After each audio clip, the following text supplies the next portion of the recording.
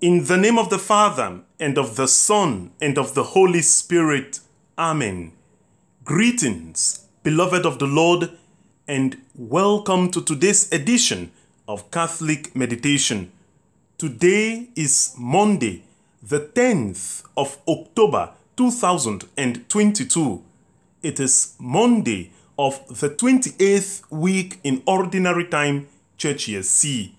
I am Father Blessed Ambang Njume. Good morning and thanks for joining us. Let us pray. May your grace, O Lord, we pray, at all times go before us and follow after, and make us always determined to carry out good works. Through our Lord Jesus Christ, your Son, who lives and reigns with you in the unity of the Holy Spirit, one God, forever and ever. Amen. The first reading is taken from the letter of St. Paul to the Galatians, chapter 4, verses 22 to 24, verses 26 and 27, and verses 31 to chapter 5, verse 1. The responsorial psalm is taken from Psalm 113. The response to the psalm is, "May the name of the Lord be blessed forevermore." The gospel is taken from St. Luke, chapter 11, verses 29 to 32. I read from the first reading.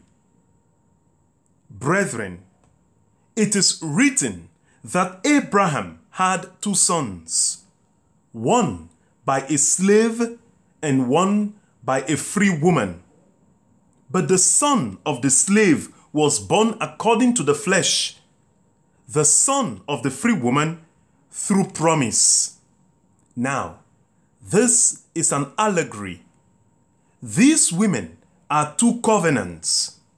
One is from Mount Sinai, bearing children for slavery. She is Hagar. But the Jerusalem above is free, and she is our mother. For it is written, "Rejoice, O barren one who does not bear. Break forth and shout, you who are not with labor pains. For the desolate has more children than she who has a husband." So, brethren, we are not children of the slave, but of the free woman. For freedom, Christ has set us free. Stand fast, therefore, and do not submit again to a yoke of slavery.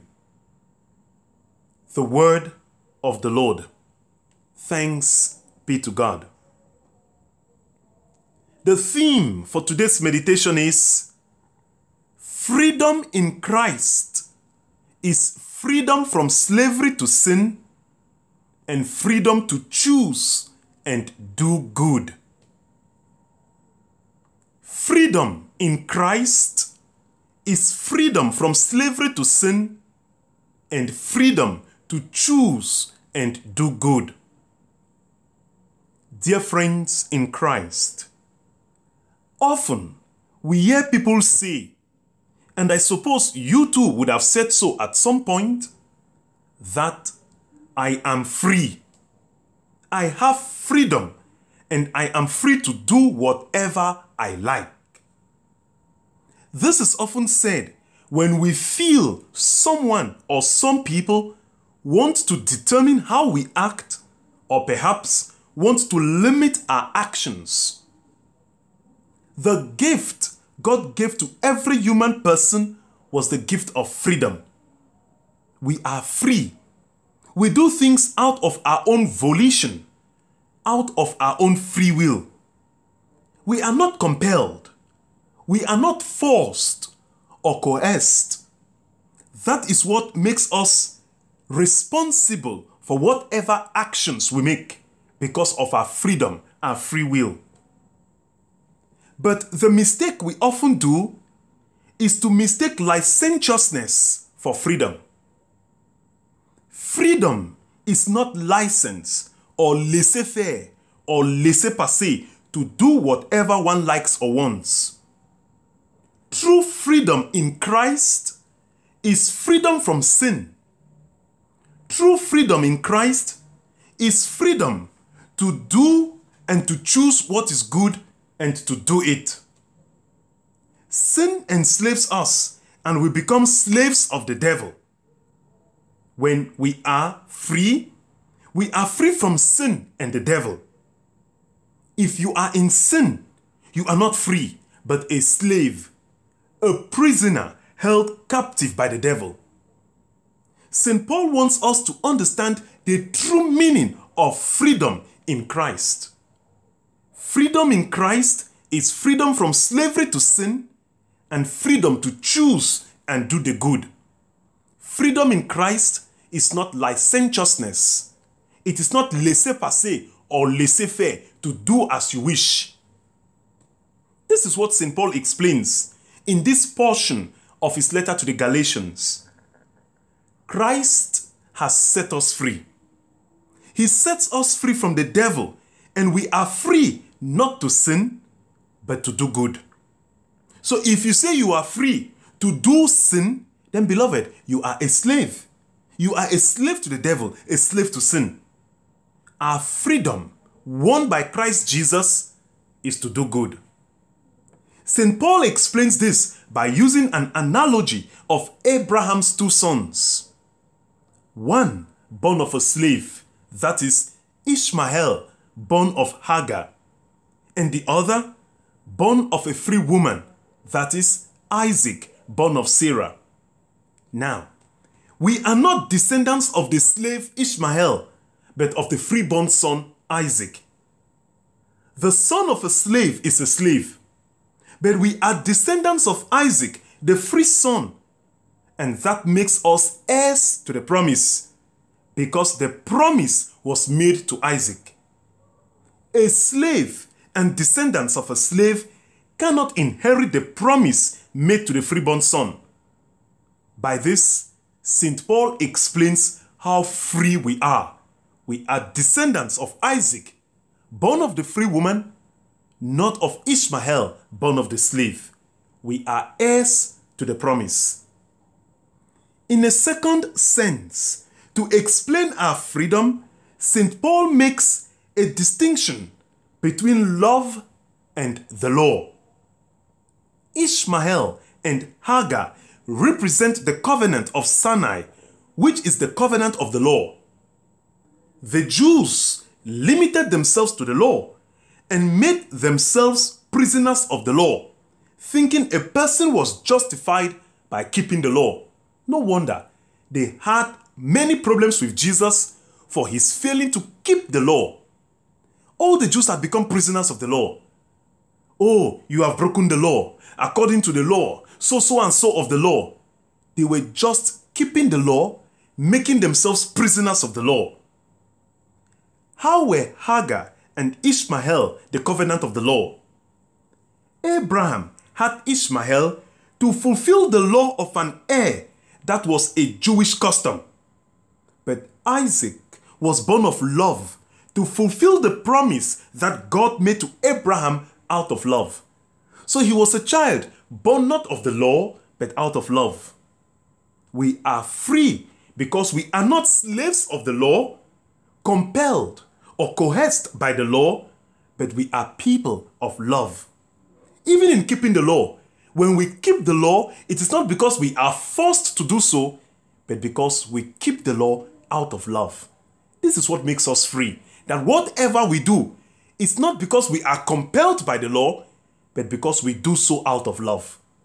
If you act because the law compels you, then you are not free. You are a slave of the law. But when you act out of love, you are free. Jesus is the fulfillment of that covenant of love. Out of love, he died on the cross to save us. So we are not prisoners of the law, but children of love. Love is the law. Love is the fulfillment of the law. By this, St. Paul wants us to understand that the law is not meant to enslave us. We should keep the law out of love, not out of fear or because we are slaves of it. Now, good people of God, what are the moral and spiritual lessons to draw from this passage of St. Paul's letter to the Galatians? First, do not be a slave of sin. Christ died on the cross to set us free, to purchase us from the hands of Satan, to whom we had become slaves by sin. If you sin, and if you are a sinner, it simply means you prefer slavery and you prefer to remain a slave to the devil and to sin. And by implication, you say nonsense to Jesus' salvation that he won for us. Do not be a slave of sin, beloved. Avoid sin because Christ has bought us and has set us free. Second, do not be a slave of the law. Do not keep the law because you are compelled to, because you are forced to. And do not enslave others with the law. The law says, the law says. That explains why Jesus says the greatest of all laws is the law of love. Do things out of love and you have kept the law, not because you are forced or compelled. And even if others have made mistakes, look at the love of the law, not the letter of the law. Third, let us enjoy the freedom that Christ has won for us. And that freedom means to choose and to do good and to be responsible for whatever actions. Remember, as much as there is freedom, there is responsibility. There is freedom and responsibility. When you act freely, you choose freely and act freely, you must be responsible for the actions that you make. Remember that as you are free and you have freedom in Christ, so too others are free and have freedom in Christ. In exercising your freedom, you should not infringe on the freedoms of others. We are all free because Christ has set us free. Let no man enslave you, and do not enslave yourself. For freedom, Christ has bought us and has made us free. And freedom in Christ is freedom from slavery to sin and freedom to choose and do the good. If you avoid sin and you choose and do the good, then beloved, indeed, you enjoy the freedom that Christ has bought for us. We pray for that grace that we may enjoy the freedom that Christ has won for us by freeing ourselves from sin and by choosing and always doing good. Amen. The Lord be with you. May the blessing of Almighty God, the Father, and the Son and the Holy Spirit come down on you and remain with you forever.